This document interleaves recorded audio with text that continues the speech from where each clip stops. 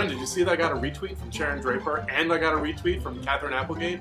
So what if you got retweeted? You got, what, like 3 more followers on Twitter because of that? And 8 people who watched your video and probably didn't like it anyway? Whatever. Yo, why are you such a hater?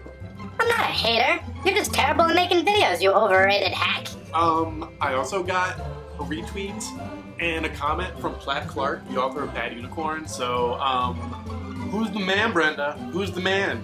You think you're good at this stuff, you're not good at anything. I'll show you what talent is. Just no, Brenda, I'm tired of this, okay? One day no more. This globe, you'll see what I'm capable of. You see this? This is your new home. No, I can't breathe. Yeah, enjoy. Help me. Mitch, relax. It's just a bowl. It's not doing anything to her, Mitch. She's already in a bowl. Stop being dramatic, Brenda.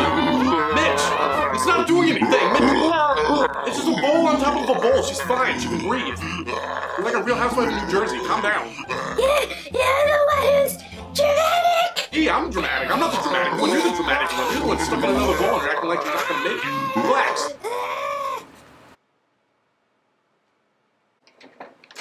Hey, Principal Fitzgerald. How you doing, sir? Pretend I'm not even here. Brenda, I think he's here for one of those observations. You're gonna get fired. Just act natural.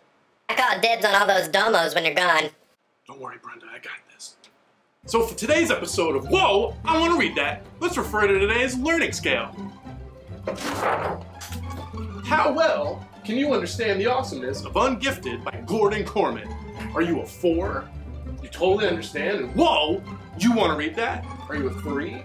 You mostly understand how awesome it is? Maybe you're a 2. You need some help understanding how awesome the book is, or maybe you're 1. Wait, why should I read this? I need an adult! First of all, I want to say thank you to my student Justin, whom I call Justin Incredible, for donating a copy of this book to the class library. There you go, man. This is an exact picture of what exactly he looks like.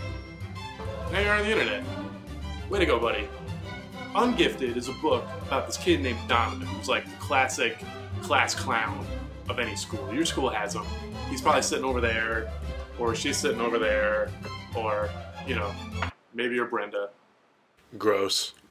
However, in Gordon Korman's book, the class clown has had their world turned upside down. After an error in administration, I mean, not that the administration ever makes mistakes, I mean, they don't, nobody's perfect, right?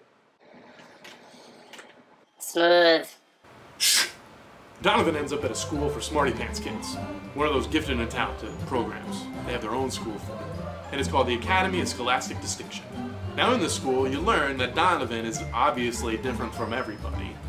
Donovan learns that while his IQ is not as high as his classmates, he brings a different kind of gifted and talented to these smarty pants kids that they haven't really exactly experienced before. Something we call street smarts. His ability to have fun and use these street smarts is kind of what makes him gifted and talented after all. Now all the while, Donovan is kind of hiding from the superintendent of the district, who wants to get Donovan in trouble because Donovan kind of broke a statue of Atlas holding the globe. He smacked him on the butt, and then the globe went rolling down a hill and crashed into the gym.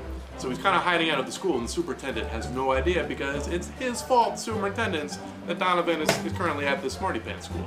So if you're a fan of realistic fiction, if you're a fan of humor, if you're a fan of reruns of Saved by the Bell, the show on TBS at like 3 in the morning, if you're a fan of awesome scenes about robots destroying each other, I think you'd really like Ungifted.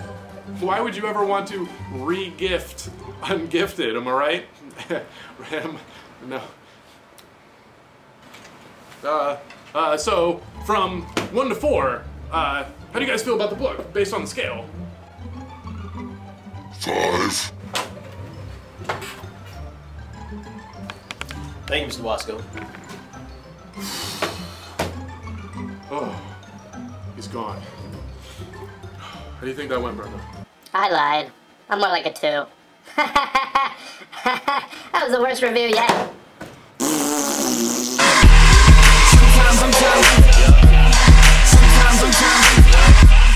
Sometimes So, Wasco, your post-observation. Did I do okay? Well, you used the scale. It was really, really effective. You were able to put everything in 4-3-2-1 format. I'm really impressed with you, Mr. Wasco. Oh, that's good to hear.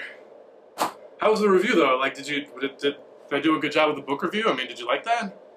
You really used the scale. That's really all I was looking for. Mr. Fitz, you know what that means? Dance party! Turn down for what? Turn down for what? Get out. That's fair, you're right. Thank you, sir. Brenda.